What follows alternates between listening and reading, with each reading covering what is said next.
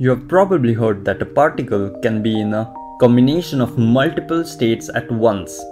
That's called quantum superposition, one of the most commonly misunderstood topics in quantum mechanics.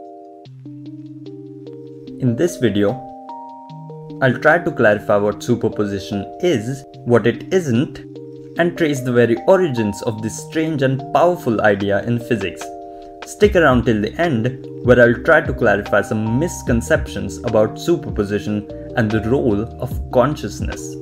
Let's dive straight into it. Let's start simple. In quantum mechanics, the state of a particle is described by something called a wave function. This idea was discussed in detail in one of our previous videos. And recently, we also took a deep dive into the Schrodinger equation. It's the equation used to determine the wave function of a quantum particle. A key property of the Schrodinger equation is that it is linear. Linearity means that if two wave functions are valid solutions, then any linear combination of them is also a valid solution. Feel free to pause here to read the proof. And this is where the principle of superposition comes from.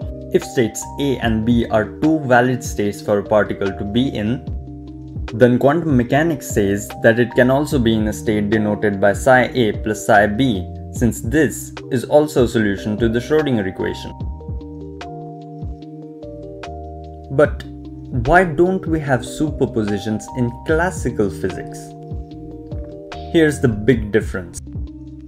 In classical physics, objects always have definite properties. A football is either here or there. It has one position, one momentum, one state at a time. More precisely, the state of a classical particle is given by two things: its position and its momentum. But here's the thing, you can't meaningfully add two classical states together. If one possible state is XA-PA and another is XB-PB, then adding them just gives a new point, XA plus XB, PA plus PB. But this new point doesn't necessarily have any physical meaning in classical mechanics. In contrast, the quantum states are represented by wave functions. These live in a special kind of a mathematical space called a Hilbert space. Here, adding two states together doesn't just give a new number, it gives a whole new state with its own physical reality. And that's what we call a superposition. And again, this superposition of states is a valid physical reality due to the fact that it also satisfies the Schrodinger equation, which is something we saw earlier. So the reason we don't see superposition in classical physics is simply that classical systems aren't built on a mathematical structure where adding states even means anything physically. Now you may ask, what does a superposition actually look like in the real world? Well, we don't really see superpositions directly. When we observe a quantum system, say we measure the spin of an electron, we always find one result, even though the electron is in a superposition of states.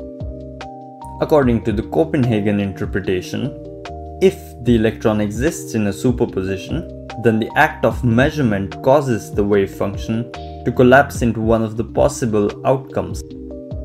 It must be mentioned that there are other interpretations too, and if you guys are up for it, I'm more than happy to discuss them in the comments below. So don't be afraid to share your thoughts. Now, let's clear up a couple of common misconceptions. But before that, if you liked this video, why not smash that like button? First, a superposition isn't both states at the same time in the classical sense. You've probably heard of Schrödinger's cat, the famous thought experiment where a cat is supposedly in a superposition of being both alive and dead. But it's not like the cat is in some half zombie state. But it's also not just one or the other state, because after the measurement, the system truly has the potential to become either outcome. So the correct way to think of superposition is that it is a state which, upon observation, can collapse to either outcome. Second, observation doesn't mean a human staring at it. An observation can be any interaction with a detector, a sensor, or even the environment itself. Consciousness is not required for collapse, at least not according to the mainstream physics view. Though, I am aware that there are many theories in this regard. If you know of some fascinating ones, be sure to comment down below. I hope to learn something from you guys as well.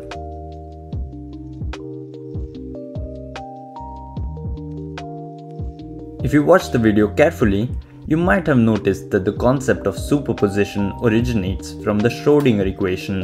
To truly gain a deep understanding of this phenomenon, I would suggest you to watch my video on the Schrodinger equation, which is central to understanding not only superposition but almost every concept in quantum physics. If you found this useful, don't forget to leave a like and share it with your friends, and I'll see you in the next one.